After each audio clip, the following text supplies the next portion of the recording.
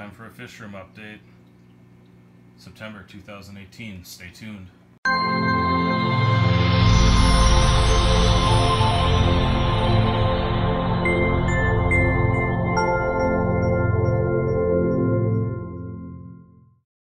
Hey YouTube, it's Brian and I'm coming at you with a fish room update for September of 2017.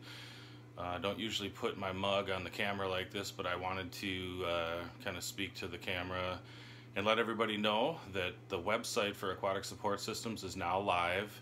It's aquaticsupportsystems.com. I want to thank everybody that's been patient with me, all my customers that have bought Southern Delight fish food and some additional products that I've been carrying recently through other means other than the website. Those of you that signed up on the website and you've received emailers that are giving you a little bit of a special deal, so I appreciate that. I hope you guys use them.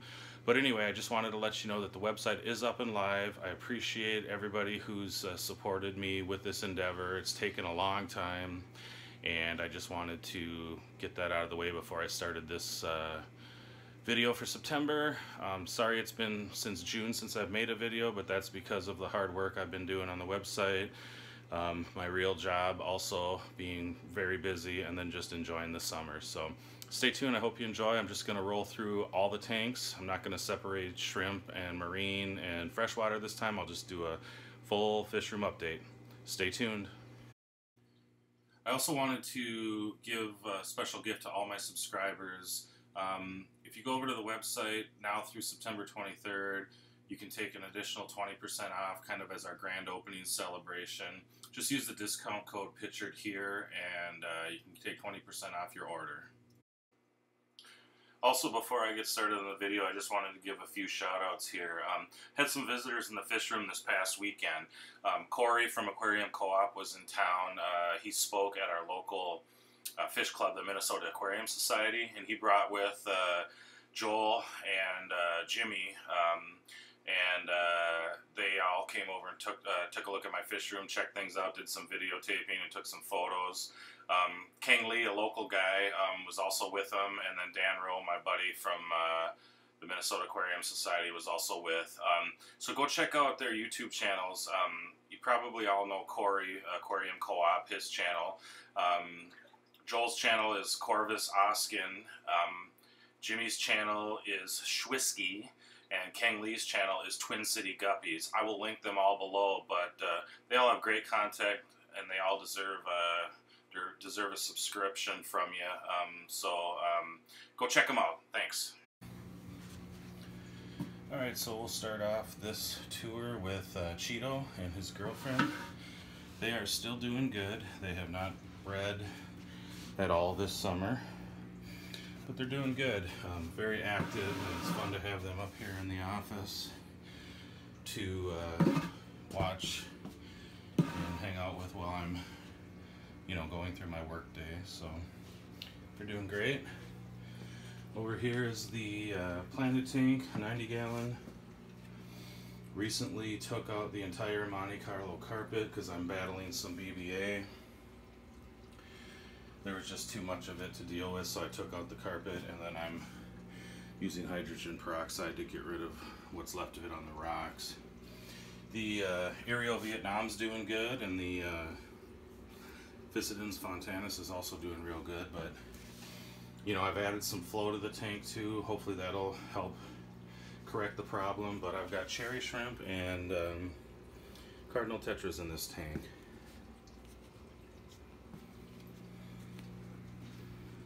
Down below here is the Blue Bolt tank that I just moved some stuff around, so it's a little cloudy. I upset the substrate a little bit, so I apologize for that. They're doing okay. Blue Bolt shrimp, Taiwan bees. No breeding, but no deaths. Actually, there has been a little bit of breeding. I've seen a few babies here and there. There's a young juvie right there, so there's a little bit going on. Crayfish tank right here. These are dwarf crays. There's one of them right there. You don't see a lot going on, but there's another one. A couple of them. Haven't seen any breeding with them either. And then the red bolt tank down here. These are are also Taiwan B shrimp. Not much breeding going on in this one yet either, but the shrimp are healthy and haven't had any die-offs or anything like that. So these are the wine red. If I said something else, Red Bolt or something like that earlier, I apologize. Alright, so switching gears, we will talk about the two reef tanks. This is a 125 gallon. Things are really good at this point in it now. I went through some major struggles this summer. I don't even remember if in my last video I shared, but came down with a case of marine velvet. Lost everything except the purple tang, the yellow wrasse, and the 6-line wrasse, wherever he is. There it is. And my watchman Goby, who's usually hanging out over here somewhere. There he is. Let everything work its course, and 3 months later I've started adding a few fish. First one I picked up was this yellow tang. It was basically a rescue. A guy was giving it away because it was getting beat up from our local fish club, so I picked that up. And then more recently I picked up this hippo tang, Melanaris wrasse, a naso tang, he's hiding, and a diamond goby. There's the naso back there. Naso, I never know which is right. Oh, and the copper band butterfly over there too. Corals are all doing real good. I basically stopped adding any corals once I got the marine velvet. Corals aren't affected by marine velvet, but just didn't do anything with the tank as it sat, worked its course. And it's true what they say, when you just leave a tank alone and let it do its thing, things really start to take off. Like this hammer coral right here has just, you know, grown out of hand. Not out of hand, but it's really grown. The nems are doing good. The smaller of the two decided he wanted to put up its home on the side of the glass right next to the gyre, so that's where he's been now for at least a month. When I picked up this yellow tang, I picked up a few corals the guy gave to me for free too. This, I never even know what this one is. Not sure if I'm digging it. It doesn't add much color, but we'll see. And then this leather here. And then there is a sponge that just hasn't done much. It's a blue sponge. Oh, I also picked up this red starfish and a sand sifting star. Check out these mushrooms that are just doing really good here. You know, as I'm filming this, I just realized I forgot to put on the amber filter, so you're getting really blued out video here, but that's the way it's gonna have to be. I apologize. Coming over here to the BioCube, things are doing good here. I had some setbacks in this tank as well. I didn't realize that the calcium wasn't dosing because the tube got clogged up on my auto doser. So calcium numbers were way off and things started dying. You can see this huge torch I used to have with all these dead heads on it. I've left the heads now. What was left, what survived, is just starting to come back. It had completely closed up, but I just let it sit. Within the last few weeks, it's starting to come out, and you see a little bit more every few days, the tentacles, so I'm hoping it makes a full recovery. This hammer above it's done really well. The nems have started opening back up. You can see one up here, 2 of them right there. So that's good news. This leather on the top has just gone berserk. That frog spawn or hammer, I forget what it is right there, is doing decent. And the Monty back there is really looking nice. Too bad it's in back and being hidden, but it's tabling and just looking great. No new additions for fish in here, I don't think, since my last video. There's my goby and pistols down in there behind him somewhere. Yeah, that's really about it for this one. Alright, so we've headed down to the basement, and we'll start off with Colossus here. This is the King Comfa 9.9. He's doing great, looking real well as always. He's in there alone now. The pleco that was in there ended up dying, I think of old age. It didn't look like there was any aggression or anything. I'd had that pleco for quite a while, so now you can see the algae starting to build up on the back of the tank, which looks kind of cool. A lot of people like that look too. I will eventually put a pleco or something else in here, but for now he's just doing real well by himself. Look at those markings. Just unbelievable. Down below, the Midas pair, they had a setback. He beat her pretty good. You can still see the fins are a little nipped up. I divided them for quite a while and just recently took the divider out, and they're already showing spawning behavior. They're hanging out in this pot a lot. There's a fry that I didn't pull from a long time ago. Now it's about 4 inches. So another Midas girl out there. But yeah, these guys are looking great. The red magma flower horn up here is doing real good.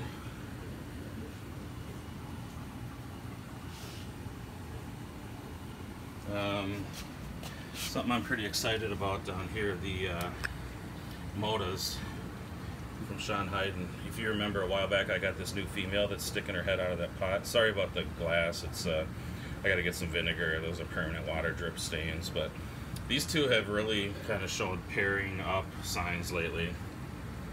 You can see there's been a ton of digging going on. They hang out in this pot a lot.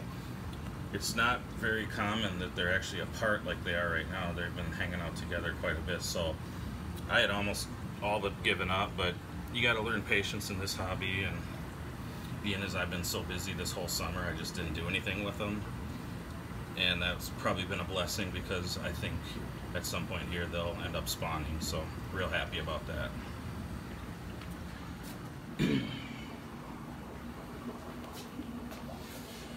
The Feste pair, no breeding going on with them, but they're looking real nice, and it's been a real joy to have these guys in the fish room. There's the big male there and the female behind him. I got 6 or 8 silver dollar red hooks in here. When she's colored up to her full potential, she's just amazing looking. She hit the top the other day. You can see a little bit of damage to the top of her head there, but she'll recover from that no problem. So doing real good. The Trimax here, a couple big males, some smaller ones. There's a few females in there. No pairing up at all. At one point several months ago, one of the females and males had paired up, and I thought they were actually going to lay eggs, but they never did. So we'll just continue to be patient and wait. I think I lost 1 to aggression. Added 2 more that someone local sold me, and one of them was killed instantly, almost overnight. And the other one I think is still in here, but it's a female and she hides all the time. I barely ever see her. The Canadiensis are doing phenomenal. They haven't bred in quite a while, but they've got fry in this tank, and I'm also growing out some fry. Fry are getting close to being able to be sizable, or the size to ship, so if you're interested in Canadiensis fry, let me know. In about a month and I can get you hooked up. This pair is just really blown me away though. Been really happy with them. Then up above we've got the Redis Latus. She's hanging out in her tube. He's right there, ready to eat like always. Looking real well. No breeding or spawning off of them, but they don't do regular spawns. They do every several months, and then I'll pull the fry, grow them out, sell them, and sold off the last of them a couple months ago. So we'll maybe turn up the heat in this tank. That usually gets them to spawn too. Magnus and Beast, the Umbi pair, are doing good, as good as they can. You know, they're just getting old, and Beast gets picked on a lot by him, so she's a little worse for wear, but she's got her hiding spots, and you know, she's had this eye injury since before I got her, but overall he's still quite the king, quite the beast, even though that's Beast. Magnus though, he is one heck of a fish, that's for sure. Real fun to have around. Very personable still, and just a great fish. Huge. The other Umbi pair are doing well as well. There is Optimus, boy, and Matrix. I'm growing out some fry from them right now. They're probably ready to spawn again fairly soon. They're doing good. This has become the oddball tank. I've got a silver arowana now that I rescued. Local guy just wanted to give it away. It's, I would say, 16, 17, 18 inches. It's got drop eye, but that's fine. I got it for free and it's fun to have. Got my loaches in here. I got a male Moda that's just turning out to be a stud. And then I've got this female Midas who, if you look closely, she's sitting on eggs in there. I don't know if she laid them herself or if something, I don't even know if it's possible for her if she spawned with that Moda, male Moda. I don't know if that could happen or not, but anyway, she's doing good. I may have to put her in with Cheeto since she's ready, willing, and able. Umbi fry up here. I won't spend a lot of time. These fry tanks, I got plecos in them also, so they're real dirty. I literally vacuumed this bottom of this tank out yesterday. So here's a Haitiensis fry. They're in there with some plecos too, so it's kind of dirty. They're sawing on that wood. I've got some Midas fry from Cheeto's brother, not Cheeto. They're probably about ready to ship. They're getting close to an inch. Got some Trimac fry that I got when I picked up those Trimacs I showed you before. They're getting close, and then this tank is empty other than some plecos. Down below, we've got the Moda grow out tank. They're all hiding right now, which is fairly common. There's one in there that seems to be terrorizing the rest of them. Pulled one out just last week that actually died from aggression. But yeah, that's what I can tell you. We'll go ahead and take a look at the shrimp now. I'll start off with the Super Crystal Red tank. They're doing good. There's just not been a lot of breeding. I can see one baby in the shot right now, and there's at least one buried female in here. Maybe more. So maybe some things to come on these, but there's one of the babies right there. Just haven't had real good luck with these so far as reproducing. No deaths or anything really, but you know, that's what I got going on there. The mixed Taiwan B tank is doing real well down below. Seems to be throwing off more blue bolts than anything else, but it's nice to see a Taiwan B tank you know, really thriving, and you can see there's tons of them in there, tons of babies. Just really doing well. Over here, the OG Crystal Red tank. This colony has just been going for, I want to say like 4 years maybe now, and it just continues to reproduce and things are going well. A lot of babies in there and stuff like that. The Black Pinto tank next door. I know I say this in just about every video, but I need to do some culling here. There's a bunch of Michelin spotted heads in here. You can kind of see them. You know, there's been breeding in here. Some back through there too.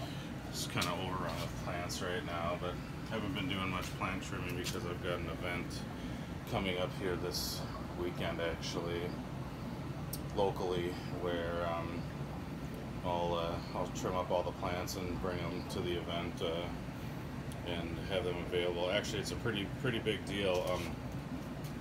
Our local Minnesota Planet Tank Aquarium group has got Chris Lukop, the Shrimp King, coming in from Germany, and he's going to be speaking and have a chance to meet him, so that should be really cool.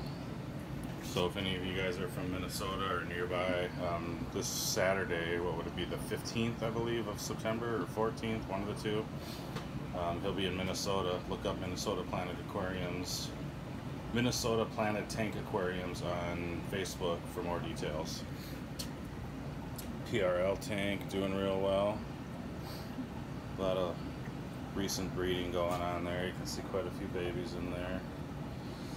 Any of these crystal reds that I showed you, these are higher grade crystal reds, or the PRLs, or the blue bolts. are available for sale if you're looking. My email will be below. These blue dreams here, I've also got some available. They're doing good. As I say quite often, this is the Savage Red tank, and I need to do some culling throughout there to get this line back on track. The dwarf crays are doing okay. Nothing spectacular as far as coloration or anything, but there have been some babies spotted in here. I can't see any right now, but I did see a couple of babies, so that's cool.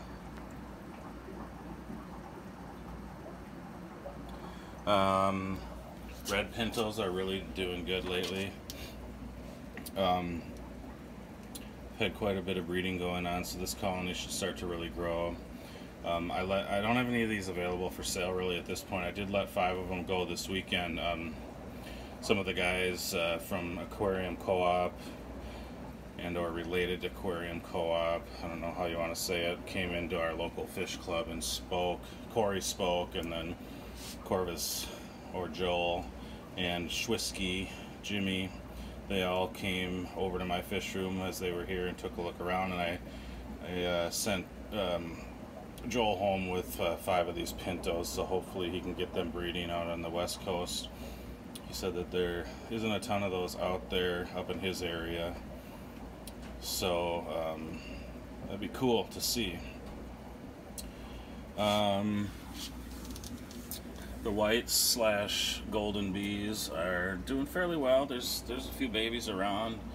They had kind of stagnated for a while, but now things are seemingly doing well. Bloody Marys, there's been some breeding, so I'm looking forward to seeing this colony grow. Crystal Blacks are still doing great. I've got these available for sale if anyone's looking. Again, shoot me an email. My email will be in the description below. The mixed Thai bee tank is doing good too. All sorts of different colors and patterns here. We've got these available. And then the white goldens are also available if anyone's interested in those. Well, that's going to wrap up this month's fish room tour. Sorry it was so long, but with the time lately I've had lacking, I figured I'd just do all my tanks in one shot. So we'll send it off here by looking at the boy, I'm losing it. The Haitiensis pair. And once again, like I said at the beginning, the website is now live.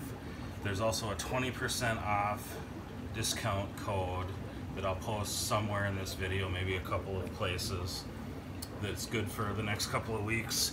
20% off anything in the Aquatic Support Systems website. Go in there and check it out. We sell Southern Delight fish food, several different shrimp foods, including Shrimp King, MK Breed, Low Keys. We sell Fluval bug bites. We sell moss ledges, chala wood, choya wood, however you pronounce it, Thrive, liquid fertilizers, all that kind of good stuff. So check it out. Make sure you subscribe to this channel. If you're new to my channel, make sure that you subscribe, like this video, share it. Spread the word about the Aquatic Support Systems website going live, because a little bit goes a long way. Thanks a lot.